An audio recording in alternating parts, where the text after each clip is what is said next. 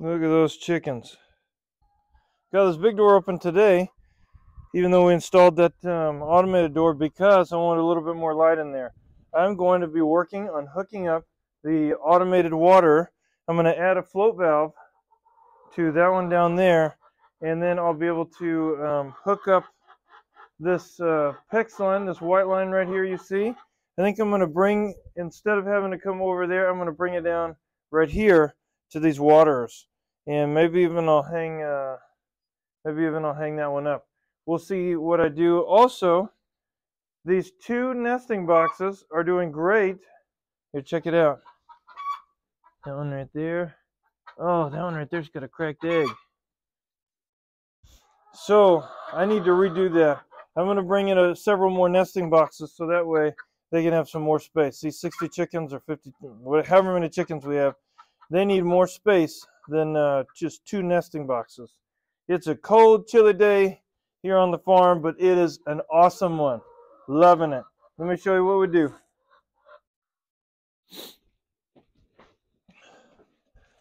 Let me tell you a few bonuses of PEX piping. So this, I had it strung up just for the chicken water. I'm going to reroute the line so that way I can have a branch of it go over to the pig water, a branch of it go over to the chicken water, a branch of it go to the dog water.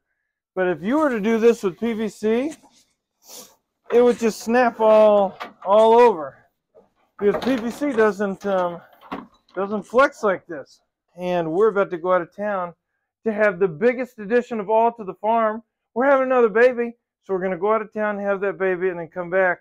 And while we're gone, I want the farm to be as automated as possible, so that way we don't have to put a huge burden on our friends that will come over and help us with it.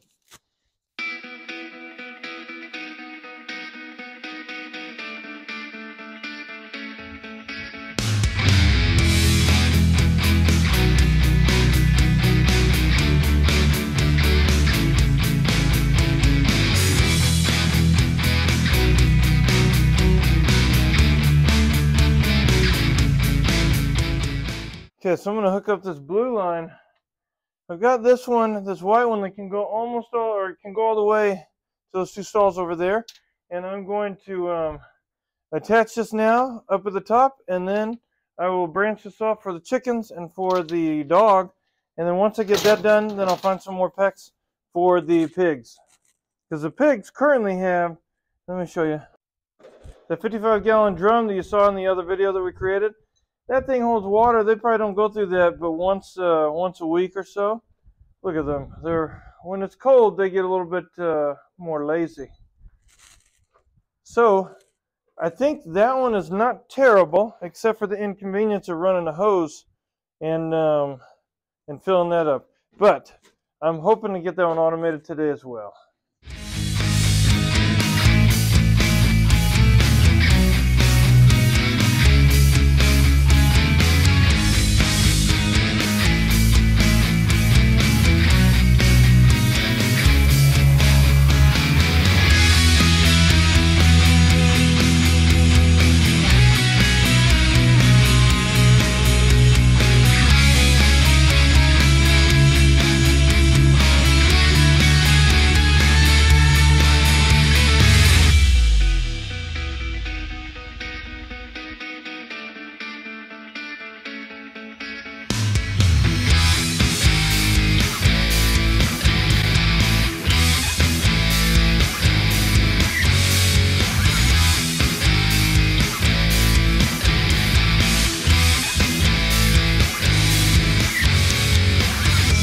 Did it. Okay, let me just pull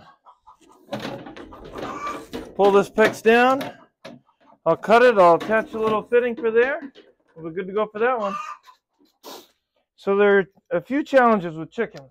One, they like to climb on things. Two, they like to roost on things. Three, they poop a lot. I mean, there are more than just three, but those are the three that you have to deal with in terms of where you place your waters, where you place your nesting boxes, where you place everything. Because you don't want them sitting there pooping up a storm. Let me see if I can catch a chicken real quick. I caught one. Perfect. Okay, so I want it just high enough right here. Here, be calm, be calm. So probably the bottom of it right about here. So that way the chickens can drink just fine. Okay. Let's put this in. If you make it too low, then they put a bunch of junk and dirt in it. If you put it too high, they can't reach it. I'll just dump the water. Okay. So the goal is to be kind of like that. Let me go see if I can catch another chicken, so I can test it out to see if they'll do it.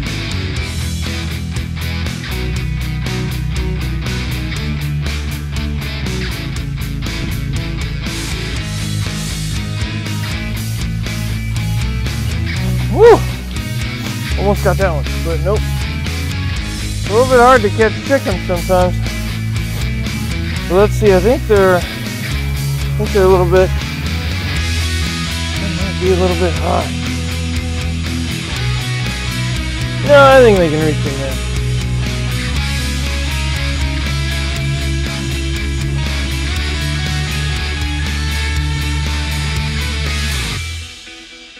Now they're talking. Oh, there are two of them in there. Yeah, I saw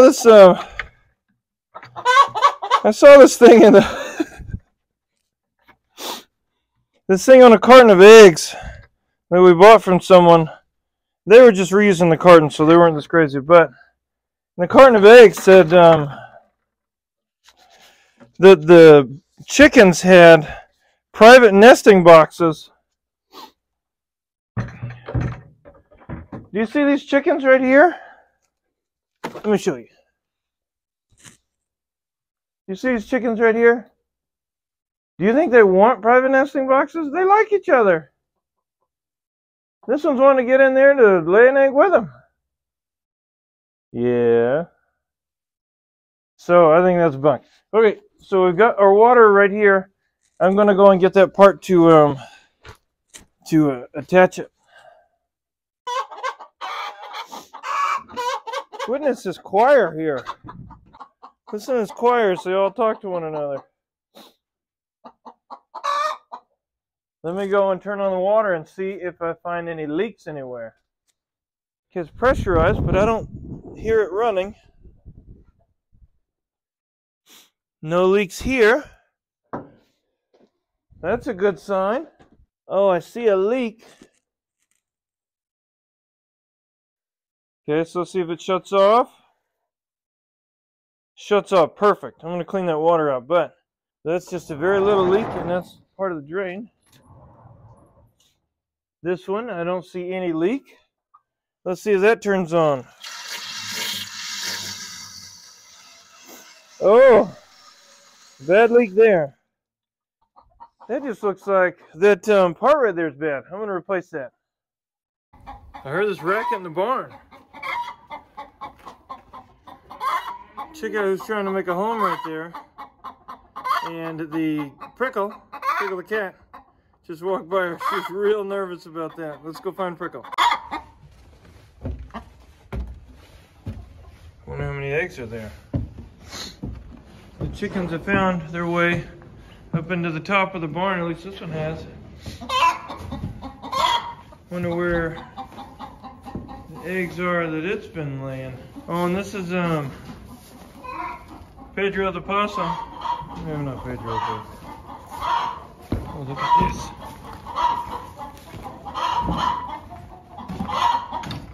Prickle's like, what is going on here?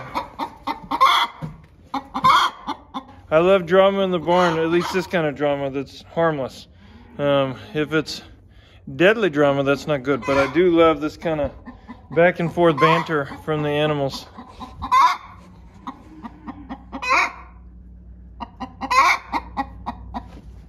Yeah, let's see if she's got anything in there. Can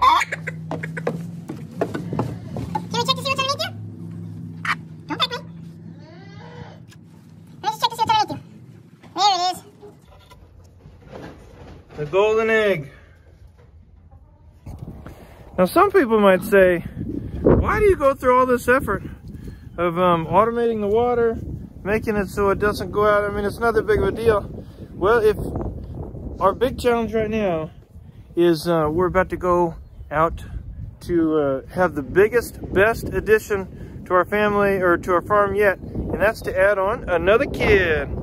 Are you all excited about that? Yeah. Yeah, so we're going to add on another kid. That'll be a big, nice addition to the farm. And so we're going to do that. What? Yeah, it's a little baby. We don't know if it's a boy or a girl yet, but we'll find out when they come out. So we're going to be gone for a while. And with that being gone for a while, it's you know, we're relying on our friends and our neighbors and such to take care of things while we're gone. I don't want to require them to come every day over here to the farm because they've got other things going on. And so I want them to be able to come over every like 2, 3, 4 days, something like that. So that way they can keep an eye on things, you know, make sure the animals are still okay. But it will eliminate the need to water all the animals, which is a daily task if you don't have it automated or a big water storage thing. So yeah, that's why we're trying to do it. I think if it was during the summertime and we're here, or whatever time of the year, if we're here all the time, then it's not that big of a deal to come out and turn on the water for a little bit.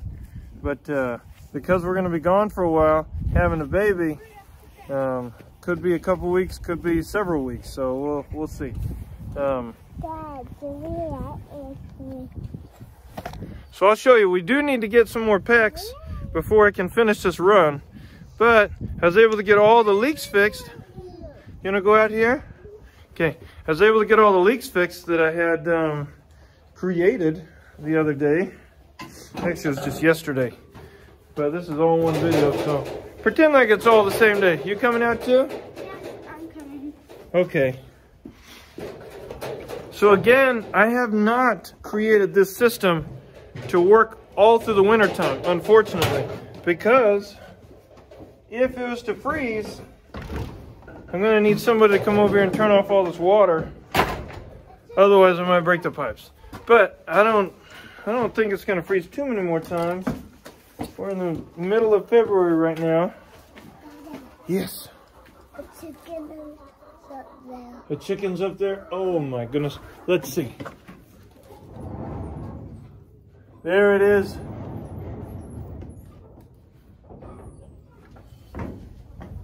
It's pretty easy to go up to the next floor, right? Whoop, there it is. Oh, I think there are 2 of them up there. Oh my goodness, these chickens are going all over the barn.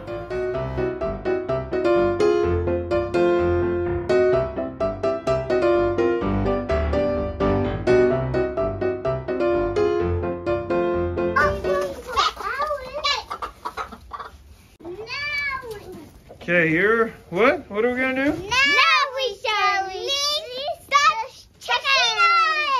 chickens! Perfect, I love it. Awesome perk 495 of why it's good to have chickens and other animals. All these leftovers that bananas gone bad, eggs that are old because lots of reasons, but old food. Basically, it eliminates the waste cycle. That girl out there, Juliet, she's an eater as well. She loves eating food. Just put it down. One of those in here, already real curious about it. Just chow down on that sucker. Look at that. I love that watering system there. It's on. They can drink from it.